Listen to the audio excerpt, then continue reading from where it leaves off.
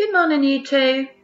Today we're carrying on with our shape work and we're moving into a slightly different area of shape. We're going to be looking at patterns. Okay, I love making patterns out of shape, and I do think this lesson is a little easier than drawing those tricky shapes that we had to do yesterday. Okay, so to start us off, I've put two shapes up onto the flip chart screen. We have a circle and we have a rectangle. And all I want you to think is, what different ways could I reproduce these to make a pattern? Okay, so really simply, I could take, if I had the square and a rectangle, I could take a circle and a rectangle. I could take the circle next, and follow up with a rectangle. The next shape would then be a circle followed by a rectangle. Super simple pattern that would continue and repeat. I'm going to look at some slightly more complex examples now. Okay, so here we have a pattern, and I just want you to have a think first before I do any talking. Have a little pause and think, what shape comes next in the pattern? What do you notice about the pattern? Have a little pause if you need to. Okay, so we have these half circles here, hemisphere, and a triangle and a rectangle. And then if I look, the whole thing repeats again. There's the half circle, a triangle, and a rectangle. So can you see, I'm just going to underline these because it's possibly the easiest thing for me to do with the tools that I have here. Here's one series of the pattern. It repeats here. It repeats here. Okay, so we can use these patterns to predict what comes here. So I can see the half circle here. I can see the rectangle here, so the space in the middle must mean that the missing shape is a triangle. Okay, and to do it correctly, the triangle is with this vertex pointing downwards. Okay, and that's basically just showing you what we've done there, that the next shape is a triangle. Okay, so now we're going to be looking at some patterns using different shapes.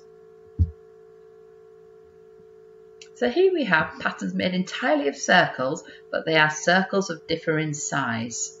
So we'd have to get the size precisely right.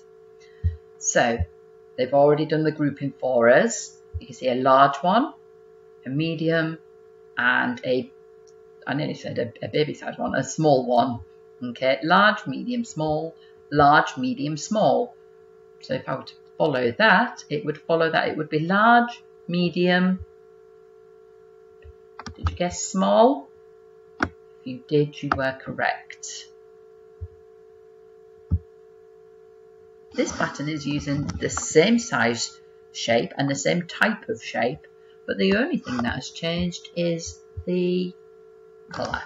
Okay, so this is a pattern using shapes of different colours. And again, they've grouped them for you.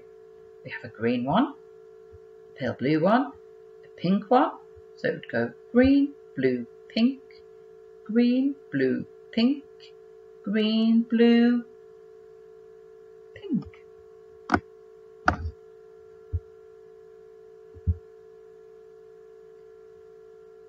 Here we have a shape of rectangles, and actually these rectangles look like it might be the same shape, but it's just been rotated onto its side.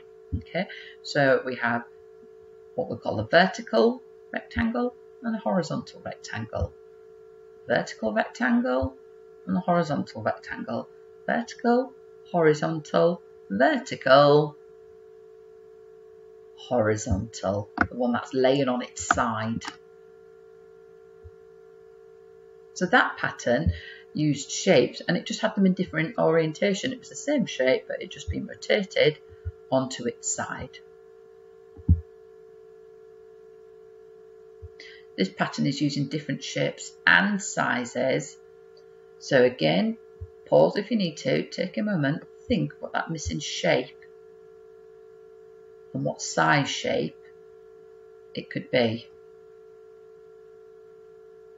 Okay, in my pattern I see small square, large square, triangle, small square, large square, triangle, small square, large square, triangle, it's a mouthful, small square, large square, triangle.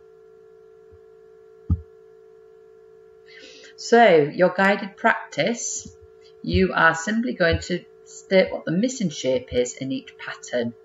Okay, if you attempt to draw those over the top, or alternatively, if you have a parent or carer nearby who can do this with you, okay, you can simply tell them what is the shape in that pattern. Once you've completed that and you're feeling confident, it's going to be pages 55 to 56 in your workbook. And it looks like this. For the first view, all you have to do is simply circle the missing shape in the box. Okay, so you draw a circle around the missing shape. So look at the pattern. The patterns are a lot more complex now, and work out what shape of these four is the missing one. Again, this shape again is very much more complex than we've been looking at. Find out what the missing one is.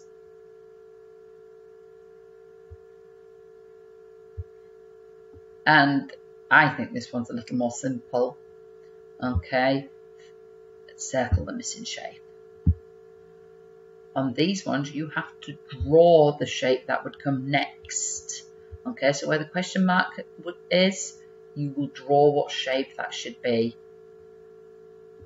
Okay, good luck with that, and I look forward to seeing your work in your portfolios later for me to check over.